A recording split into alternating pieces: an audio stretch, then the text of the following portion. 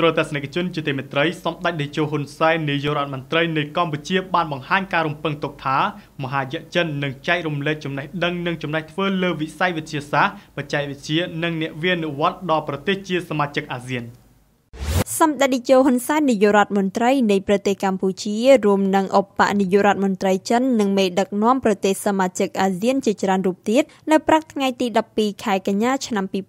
2018បានរួមគ្នាបើកពិព័រណ៍ចិនអាស៊ានលើកទី15នៅទីក្រុងណាននីងខេត្តខ្វាងស៊ីប្រទេសចិនពិព័រណ៍នេះក៏មានការអញ្ជើញចូលរួមពីសហគ្រិននិងវិនិយោគិនរបស់ចិននិងអាស៊ានជាច្រើនរូបផងដែរក្នុងនាមជាប្រធានកិត្តិយសនៃការបើកពិព័រណ៍នេះសម្ដេចតេជោហ៊ុនសែនបានអញ្ជើញថ្លែងសន្ទរកថាគន្លឹះបើកពិព័រណ៍ចិនអាស៊ានលើកទី15ដែលធ្វើឡើងក្រោមមូលបត្ររួមគ្នាកសាងវិថីសូត្រសមុទ្រសតវត្សទី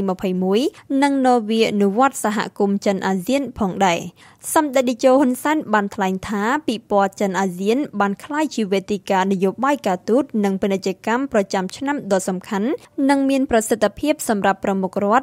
ដ្ឋាភិបាលថ្នាក់ដឹកនាំសហគ្រិនវិនិយោគិននិងវិនិយោគិនប្រទេសសមាជិកអាស៊ានទាំងអស់ជួបជុំពិភាក្សាផ្លាស់ប្តូរយោបល់និងស្វែងរកដៃគូពាណិជ្ជកម្មនិងវិនិយោគជាមួយគ្នានេះពិព័រណ៍ពាណិជ្ជកម្មចិនអាស៊ានបានដើរតួនាទីរួមចំណែកយ៉ាងសំខាន់ក្នុងការពង្រឹងកិច្ចសហប្រតិបត្តិការពាណិជ្ជកម្មនិងការវិនិយោគរវាងចិននិងអាស៊ានក៏ដូចជាក្នុងការជួយជំរុញសមាហរណកម្មសេដ្ឋកិច្ចតំបន់ឲ្យកាន់តែរឹងមាំថែមទៀតសម្ដេចប្រមុខរាជរដ្ឋាភិបាលបានគូបញ្ជាក់ថាការតភ្ជាប់ Digital គឺជាកត្តាចាំបាច់មិនអាចខ្វះបានដើម្បីឲ្យកិច្ចសហប្រតិបត្តិការចិននិងអាស៊ានដំណើរការទៅដោយរលូនជាពិសេសសម្រាប់បាននូវគោលដៅរួមក្រោមប្រធានបទរួមគ្នាកសាងវិថីសូត្រសមុទ្រសតវត្សទី21បង្កើតសមាគមចិនអាស៊ានប្រកបដោយនវានុវត្តន៍បន្ថែមពីលើការតភ្ជាប់ហេដ្ឋារចនាសម្ព័ន្ធរូបវន្តទន្ទឹមនោះត្រូវផ្ដល់លទ្ធភាពខ្ពស់ដល់ការស្រាវជ្រាវវិទ្យាសាស្ត្របច្ចេកវិទ្យា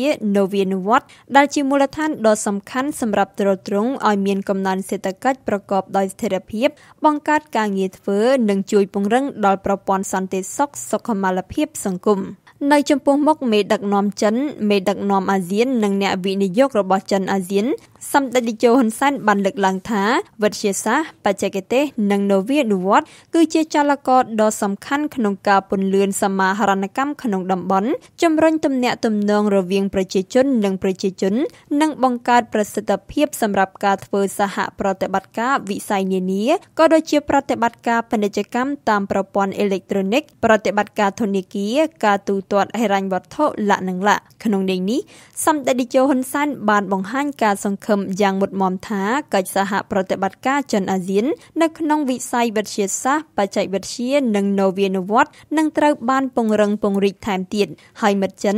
ដែលមានការរីកចម្រើនខ្លាំងក្នុងវិស័យវិទ្យាសាស្ត្របច្ចេកវិទ្យានិងនវានុវត្តន៍នឹងចែករំលែកនៅចំណេះដឹងនិងចំណេះធ្វើដល់ភាគីអាស៊ានសម្ដេចបានបន្តថាប្រការនេះនឹងជួយបណ្ដាប្រទេសអាស៊ានឲ្យទទួលបាននូវអត្ថប្រយោជន៍ធំធេងពីកិច្ចសហប្រតិបត្តិការនេះហើយចិនអាស៊ាននឹងសម្រេចបាននូវគោលដៅចុងក្រោយគឺការកសាងសហគមន៍ចិននិងអាស៊ានប្រកបដោយនវានុវត្តន៍សូមបញ្ជាក់ថាបន្ទាប់ពីបញ្ចប់ការថ្លែងសន្ទរកថាបើកពិព័រណ៍ចិនអាស៊ាននេះសម្ដេចតេជោហ៊ុនសែនក៏បានដឹកនាំគណៈប្រតិភូហោះចេញពីទីក្រុងណានីងខេត្តខ្វាងស៊ីប្រទេសចិនហោះទៅកាន់ទីក្រុងហាណូយប្រទេសវៀតណាមដើម្បីចូលរួមវេទិកាសេដ្ឋកិច្ចពិភពលោកលើកទី27